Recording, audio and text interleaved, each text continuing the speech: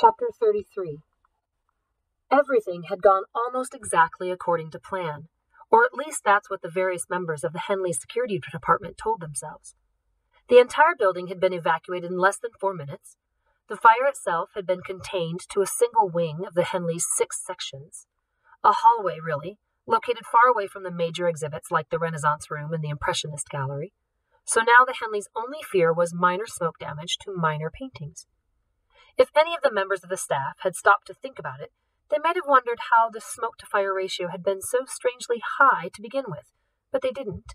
Instead, they patted themselves on the back and looked forward to bonuses and commendations once word of their quick thinking and clear resolve reached the powers that be. Far away from the Romani room, locked inside the Henley security annex, they watched the various exhibits through an eerie haze, not noticing that the feed was nothing but a continuous loop. Not seeing the Bagshaw brothers and Simon as they made their way down the empty hallways toward a door that was certainly locked, a wing the guards were sure was abandoned. No one in the guardroom saw Simon raise his hand and knock. Not a soul noticed when Gabrielle pushed open the door to the Henleys' second-best exhibit. She studied the trio and said, "You're late."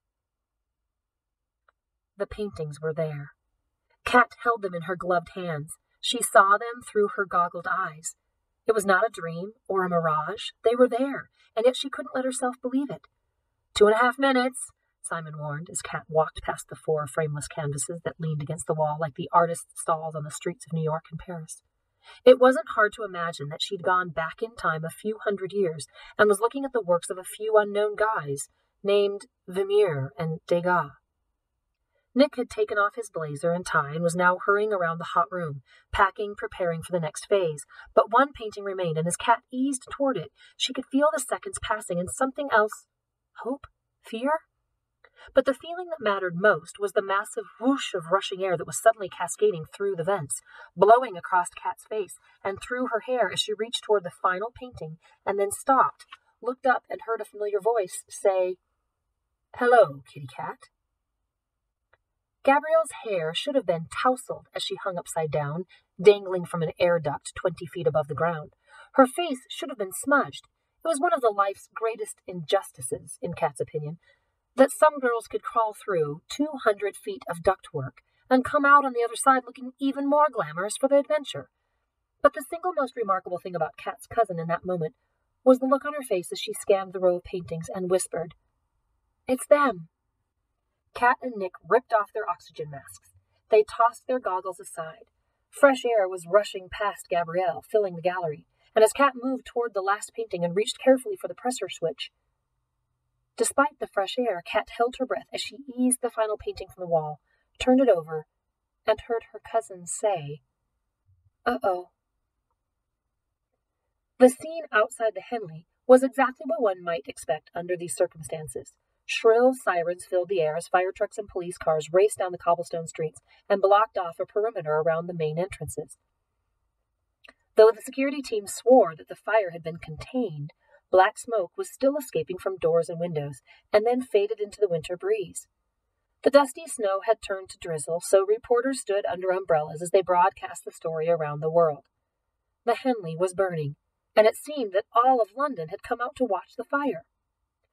Gregory Wainwright saw his career dangling by a thread, and yet there was little else he could do while the firefighters scrambled off their trucks and school children huddled together on the sidewalks for roll call, and so the director maintained his distance from the crowd, standing with the young billionaire and his uncle, making small talk and making allies. "Well, it was nice seeing you again, Mr. Wainwright," Hale said, trying to pull away. "If you'll excuse me, I really must attend to my uncle." "Oh, dear," the director exclaimed. "Mr. Hale, forgive me, I completely forgot. Here." He looked around as if expecting a wheelchair to magically appear out of thin air. "Allow me to find you some place to rest. Perhaps I can send one of the firemen to retrieve your chair." "No," Hale and Marcus blurted in unison. "I'm fine," Marcus said again with a dismissive wave of his hand. "I have many just like it, and you have quite enough to worry." Marcus turned to survey the still smoking building, the crowds of tourists with their flashing cameras, and the journalists with their plastic smiles. "It does make a man wonder if that Vasily Romani business was really nothing after all." Hale looked at Marcus, but the older man didn't meet his gaze. Instead, he tucked his hand into the lapel of his coat in the way he'd seen men of wealth do for the majority of his life. But I suppose you cannot be blamed if 2 disasters happen within a month. Hale watched the director's eyes narrow, first with resentment, and then puzzlement. Coincidences happen, Marcus carried on, but Wainwright was already doing the math, calculating the odds of a fire and thief coming to the most secure museum in the world within weeks of each other. I'm sorry, Mr. Hale. The director pulled out his cell phone and set off at a frantic clip. He paused briefly to call over his shoulder. Please call my assistant about the Monet. And with that, Gregory Wainwright was gone. It's not here, Kat said flatly as she stared at the back of the final frame. Kat, Simon said through her earpiece, I'm hearing chatter on the security frequencies. I think... But Kat wasn't listening. She was too busy looking at the place where the final painting was supposed to be, but wasn't. Girl praying to St. Nicholas. Girl praying to St. Nicholas was supposed to be there. Kat looked up past Nick's worried eyes. She completely ignored her cousin who dangled gracefully from the vent, manipulating a long wire. Instead, Kat's eyes scanned the room, counting 1, 2, 3. Kat! Nick snapped. It's not here, Kat said numbly, still staring at the frame in her hands. Kat! He yelled, and this time she met his gaze. It's not here. Maybe it was a mistake. Maybe Vasily Romani had hidden the 5th painting behind a different frame, and it was up to Kat to use her last few seconds to choose one and choose wisely. It's not... Kat started again. But then she saw it.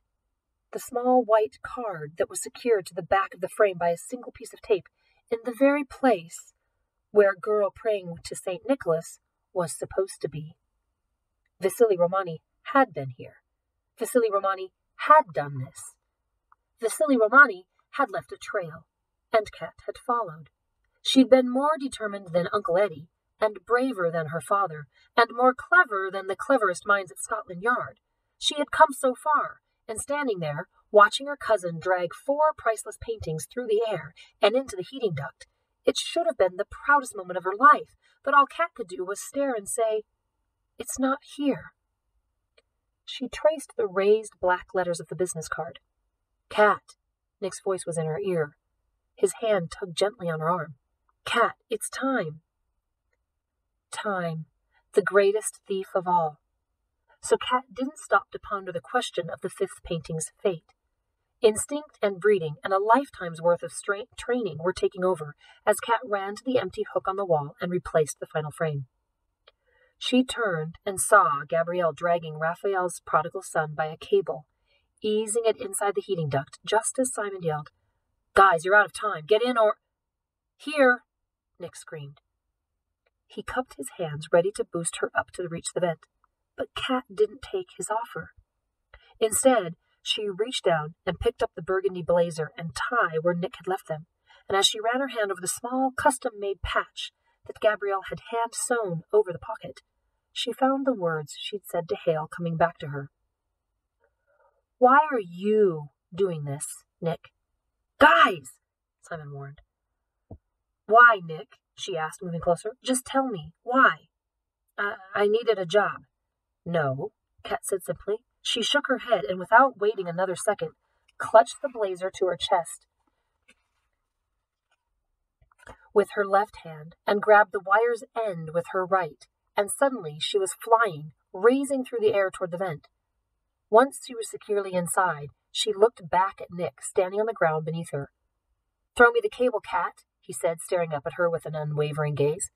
And Kat realized she hadn't seen eyes like that since Paris, since the day Amelia Bennett had come to take Bobby Bishop to jail. You look like her, you know, she said, staring down at him. Kat, he said again, harsher now, throw down the cable. I should have seen it sooner. I'm pretty sure Hale saw it right away. She laughed, despite the sirens and the pressure and the blood rushing to her head as she peered down. I guess I've had a lot on my mind. Kat, throw down the... Tacone likes to threaten people. Did you know that? Typical stuff, really. Innuendos, threatening pictures. And when I looked at the ones of my dad, I saw you in them, in the background. Were you following him, Nick? Is that why you followed me? Kat asked. She didn't wait for him to answer. I bet you'd been planning to help your mom catch my dad by getting close to me for a long time. Cat! Gabrielle's voice echoed in the distance. She could hear her cousin struggling with the 4 priceless paintings as they banged against the thin walls of the shaft, but she still didn't move. How long has your mom been leading the investigation of my dad, Nick? He looked down at the ground and admitted. A while. And so she drags you with her all over the world, and somewhere along the way you got sucked into the family business? She looked at the boy who might have helped her, or might have betrayed her, but had certainly lied to her. And she couldn't help saying, I knew there was a reason I liked you. She scooted her farther into the shaft. Maybe you should try boarding school. As she inched deeper into the ductwork, Nick called out, I thought you were retired! And something in his voice, or maybe just the moment, made Kat smile. She turned and leaned out of the vent one final time. Why are you doing this, Nick? Because, he paused, searching for the words. Because I like you, he said. But Kat didn't believe him. And at that moment, a new siren began to wail, a different, deafening sound. Kat, Nick said again, stepping forward, reaching up for help. But in that instant, a red laser light flashed over the grate's opening, and the cool blue light of the Romani room was replaced by a bright red glow. Nick glanced toward the doors as if he could hear the guards coming. But Kat stared down at him and said, Wrong answer. Kat tried to ignore the sirens that grew louder and louder with each inch. She squinted and crawled through the blackness, focusing on a small square of light in the distance. Kat crawled closer and closer. Louder and louder the sirens wailed, and as badly as Kat wanted to stop and think about what had just happened, there was no room for thought at that point. No time. When she finally reached the end, she could see Gabrielle's beneath her, ripping off the skirt of her docent's uniform, turning it inside out to reveal a burgundy plaid that matched Kat's own. Simon was helping Hamish with his tie, the brothers' blue jumpsuits now shoved deep into a wastebasket somewhere inside the Henley. And then she glanced down at the blazer in her hand. Nick wouldn't be needing it, not now. So she left it tucked inside the shaft and lowered herself to the floor through the glow of a whirling red light. Laser grids were flashing angrily. In the chaotic wash of the lights, she could barely make out the paintings on the walls. Renoir, Degas, Monet. She felt dizzy with the thought of being that close to so many masters. But then again, maybe it was just the thick gas being pumped into the room. She thought of the oxygen mask that she'd left behind, but of course it was too late. Through blurry eyes, she saw the doors swing open and armed guards rush inside. Henley security! Kat heard the cry over and over, reverberating up down the walls. Kat's head felt thick. She had already started to fall.